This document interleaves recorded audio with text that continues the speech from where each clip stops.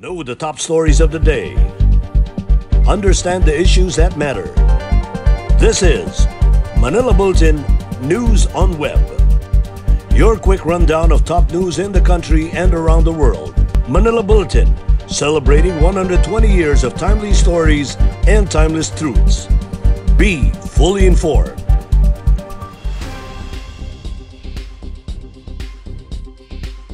Hi, I'm Barbie Atienza. This is MB Now, and here are your news on web. The Metro Manila Council will convene this week to decide on whether or not to recommend to the Interagency Task Force for the Management of Emerging Infectious Diseases to extend the enhanced community quarantine in the National Capital Region Plus or shift to the modified ECQ.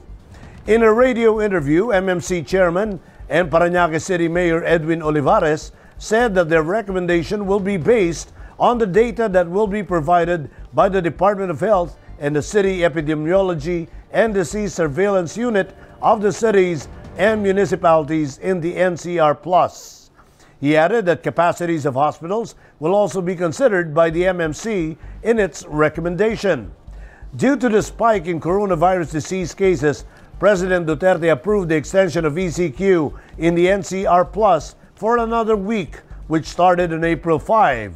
The shift to MECQ by next week is possible, according to the Octa Research Group. Octa Research Fellow Dr. David Guido said this will depend on the case reproduction rate if it goes down to 1.2 or even 1.1 or even 1 by the end of the second week of ECQ. The NCR's reproduction rate is at 1.53 as of April 5. People who receive the coronavirus vaccines are considered spared from the disease but must still observe health precautions, according to a palace official.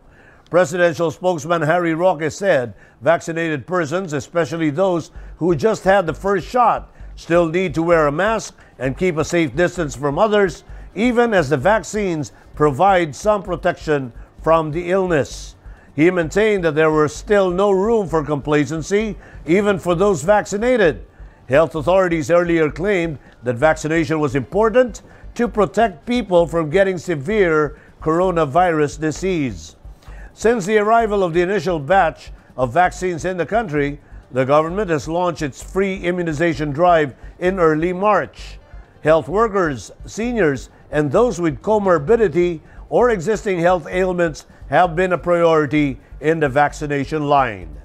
Based on the report of vaccine czar Carlito Galvez Jr., 826,607 Filipinos have been vaccinated so far.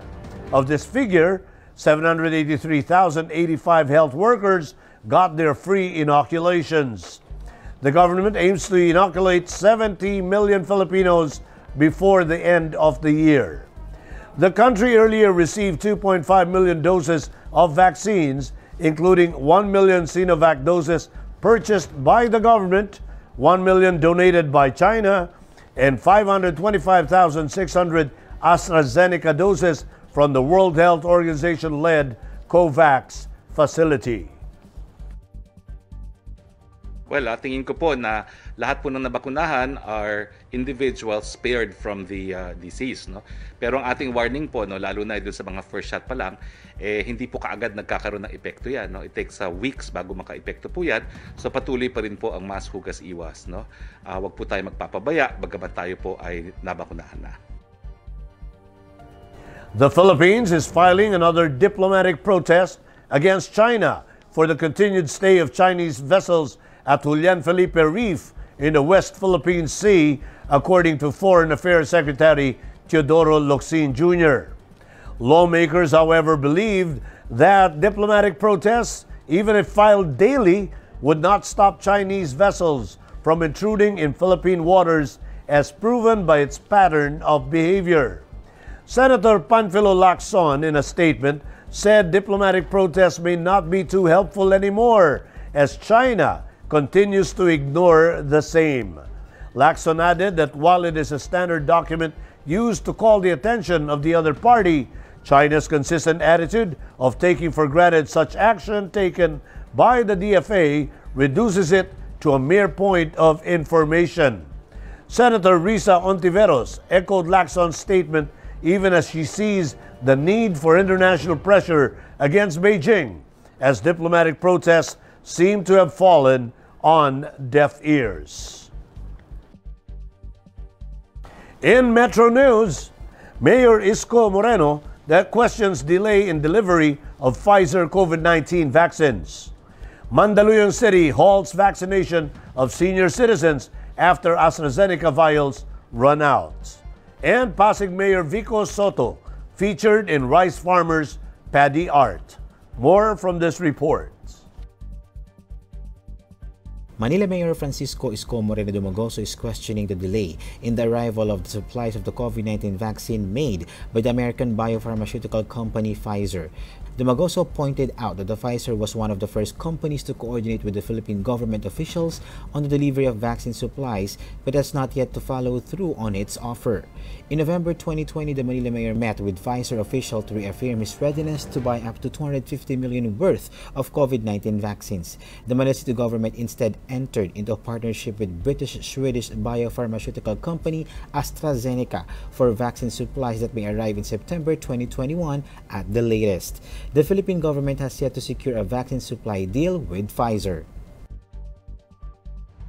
The Mandaluyong City local government announced on Wednesday, April 7 that it is temporarily halting the inoculation of senior citizens after the city's stocks of AstraZeneca vaccine has been exhausted.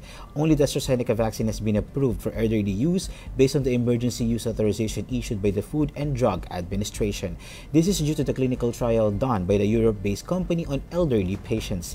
Mandaluyong City Health Office said that there are around 27,000 senior citizens in Mandaluyong, with more than 5,000 of them already registered for the city's vaccination program.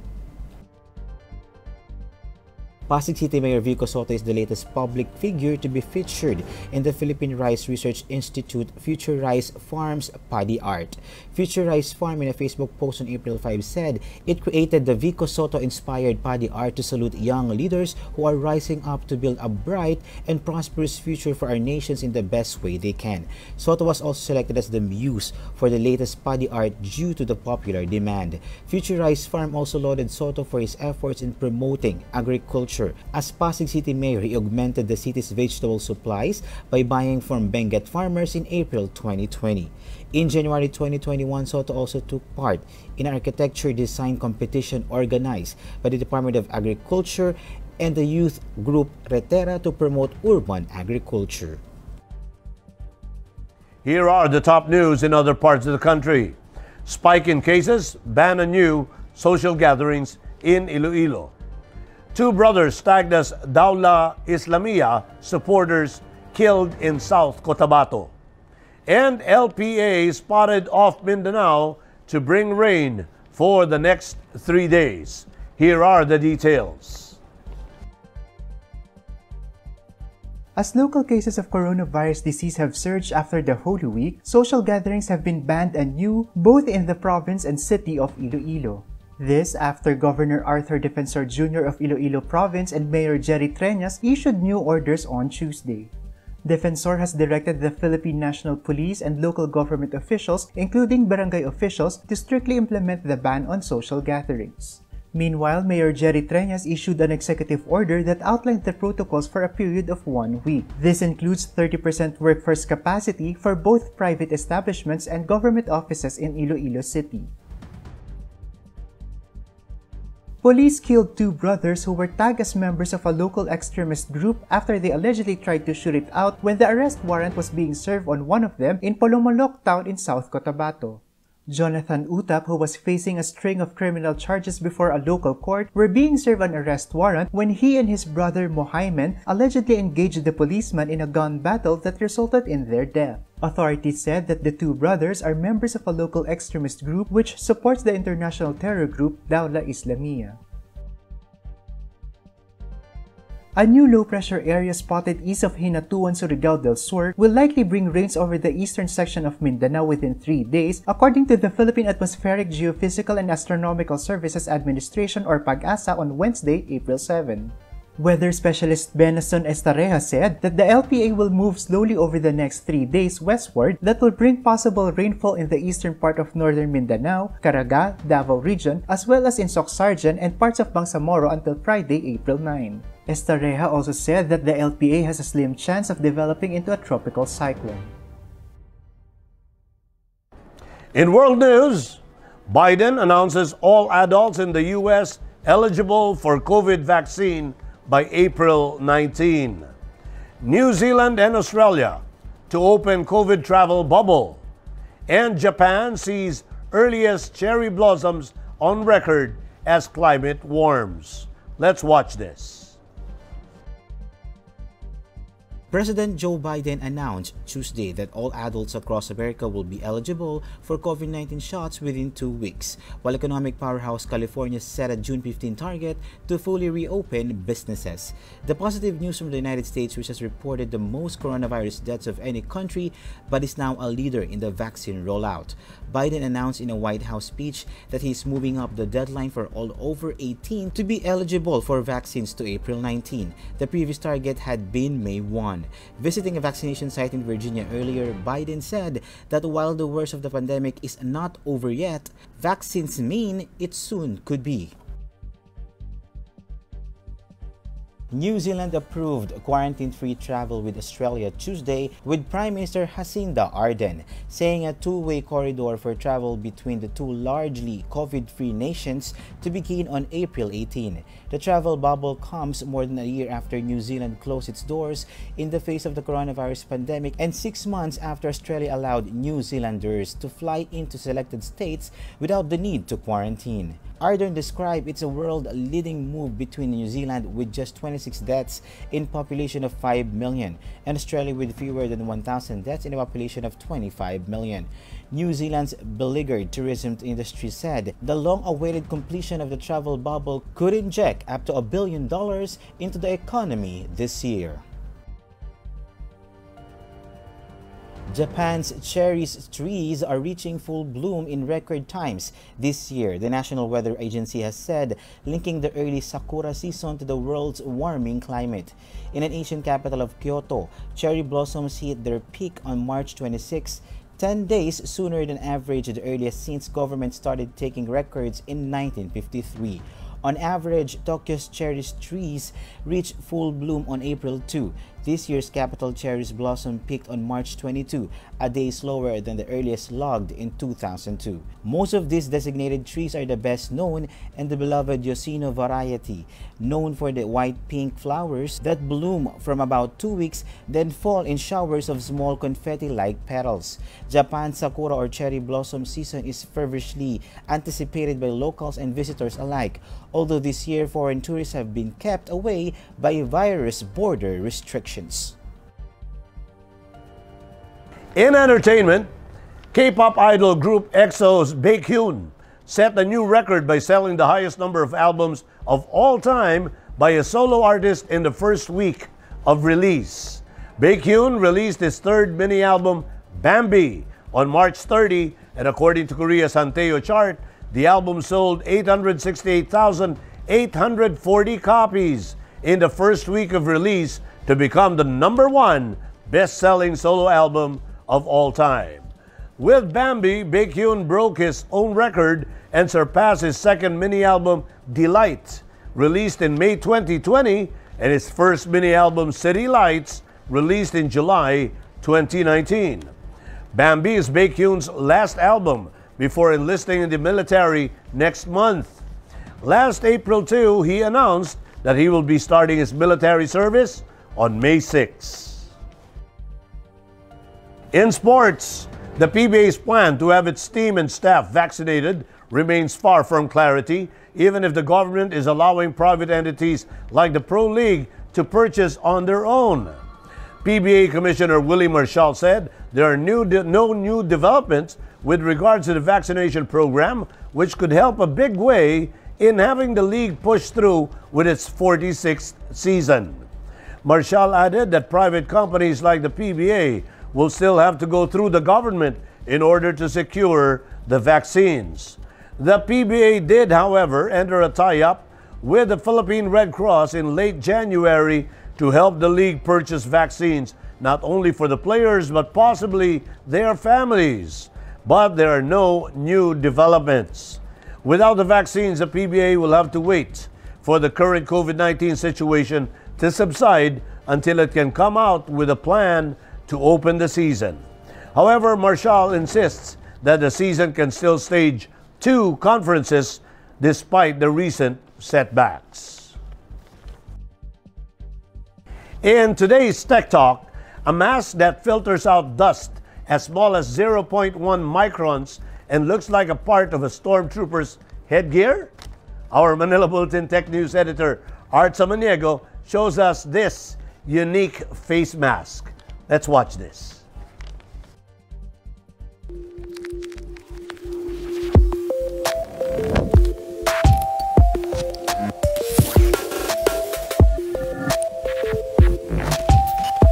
At first glance, our featured device today looks like a part of a stormtrooper's headgear.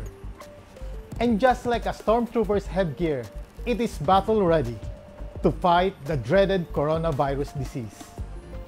Hi, I'm Art Samaniego and welcome to Tech Talk. This is the LG PuriCare wearable air purifier. With fans on both sides of the mask, it filters the air that you breathe in even more. Both of its fans have replaceable filters so that you can be sure that it can thoroughly clean the air anytime. For added safety, it also has an inner filter that cleans the air you breathe out so that you can be sure that you are not spreading virus in the air as well. The fans also directs the air you breathe out downwards so that it won't fog up your glasses. It has 3 air speed settings. One is for when you are idle or just sitting in your office or at home. Second is for when you are walking, and third for when you are jogging or working out. These settings guarantee that you have enough air to take in whatever your activity may be. Its face guard is made out of silicone that gives it a more comfortable fit and minimizes air leakage. Its battery can last you up to 8 hours of use and approximately around 2 hours to charge via USB Type-C cable. The LG PuriCare wearable air purifier's ear strap is soft and flexible to avoid stress in your ear or ear burn. While LG makes no claims about the mask's effectiveness against COVID-19, its H13 HEPA filters are capable of filtering out as small as 0.1 microns. The coronavirus, according to medical studies, measures approximately 0.125 microns in diameter. With the ease of use and comfortable to wear, you can be sure that you are in a battle gear to fight this pandemic. Plus, it's cool to look like a stormtrooper on a daily basis. And that is Tech Talk for this week. Join us again next week for more tech updates. This is Art Samaniego and this is Tech Talk. Be fully informed.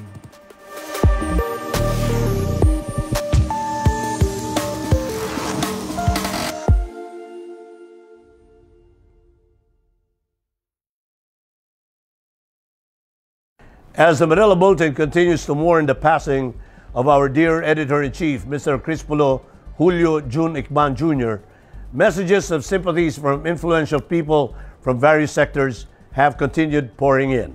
Here are some of their messages. Kami nakikidalamhati sa buong pamilya ni Jun Ikban. Ako'y nakikidalamhati rin sa ating sambayanan na pagkawala at pagkasawi ni Jun Ikban. Isang responsable media man na aking nakilala, nakatrabaho, naging kaibigang matalik. Siguro mga 50 taon ko nang kilala si Jun Ikban. And I'm very, very sad and sorry to hear his untimely passing away.